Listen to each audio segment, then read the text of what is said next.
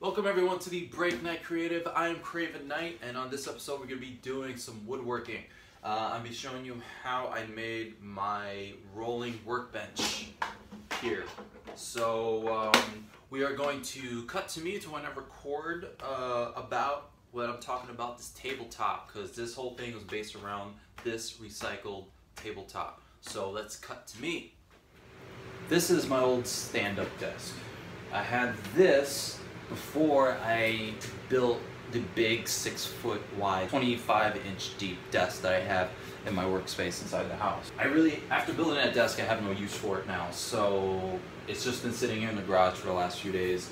And I don't have a use for it specifically like this in the garage, but I thought after getting into woodworking, I should just use the top of it. I don't need the metal frame, so I was thinking it can be kind of my little mobile workbench in a way that I could potentially make a little storage area to put some of my handheld power tools under instead of putting on the shelf in the corner. So that's what my plan is for this. Yeah, let's kind of get started. So here I'm getting started. I'm getting all my pieces of wood lined up so I can have all my puzzle pieces I need to put this bench together. So now it's just measuring and cutting and setting them aside. Now I'm using the desk itself to kind of help me out and using pieces of wood to space everything out so I can work a lot easier. And I'm trying to set up a little bit of a gap so the desktop itself can fit nice and flush instead of just on top of the panels. Now I'm screwing everything in, trying to drill my holes and screw everything in, but here's where I got ahead of myself, where I didn't account for the thickness of the wood and I had to disassemble it just so I could put the cross beam, supporting beam, and then assemble it right back together. Not that big of a deal, but I just didn't put that much thought. Now here's where I'm putting the shelves for the bottom area of the workbench. I don't believe I plan on using this wood for this purpose, so I didn't have enough pieces of wood, so I had to use 3 pieces to make one panel so I can have the 4 panels I need to glue together and then nail down. I don't have a nail gun, unfortunately, so I just screw them all in piece by piece.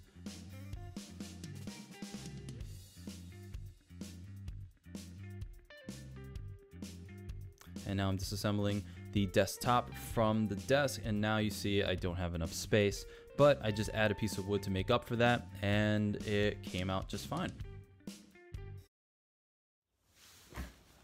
Okay, it's all done, and I did make some additions that I did not record. I did add casters. That was my original plan, was to add casters so this could roll back and forth. These casters I got are cheap ones that can twist on. It's what I had access to, is what I saw, so I just grabbed them.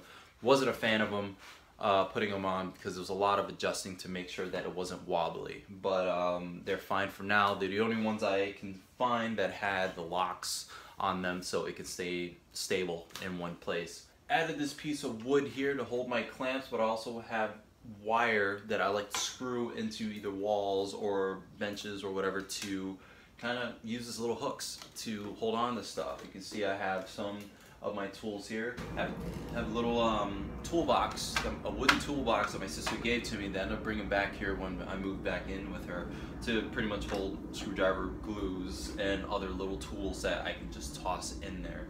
As you saw, I put the shelving, and it just holds my other power tools that I have here, a basket to put some bunch of other stuff, and some weights, some plates from my dumbbell set.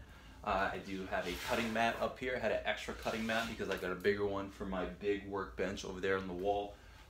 Even have one of those magnet strips to put some bits.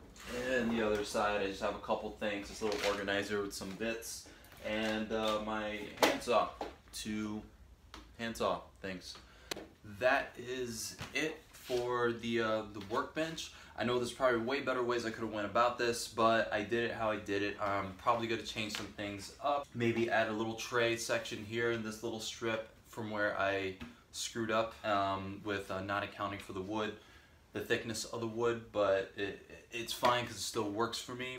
That's pretty much it for this. You heard me ramble long enough. I want to thank you all for joining me on the Break Knyte Creative. I am Break Knyte. You can follow me at Break Knyte on the Twitter and on Instagram, see what I got going on there. But if you just want to see the projects that I'm doing, you can follow at Break Knyte Creative on Instagram, Twitter, and Facebook. Break Knyte CRT on Twitter, actually.